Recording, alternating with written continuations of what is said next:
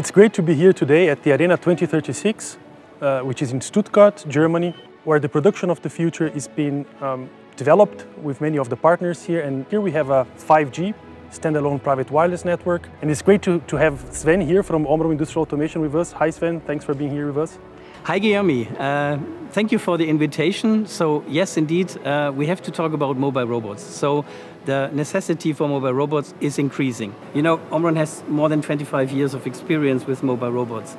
And what we learned from our customers is that in former times, you could start producing a product by entering material in a production line and getting out the final product at the end of that. For example, the Model T, a car.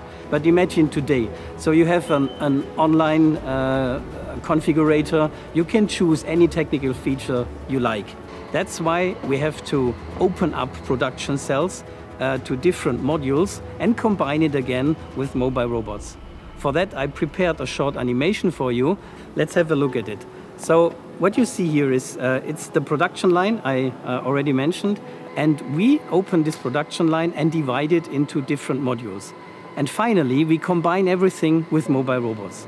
Means different kind of mobile robots combine the cells, and that's what our customers need for increasing flexibility in their production.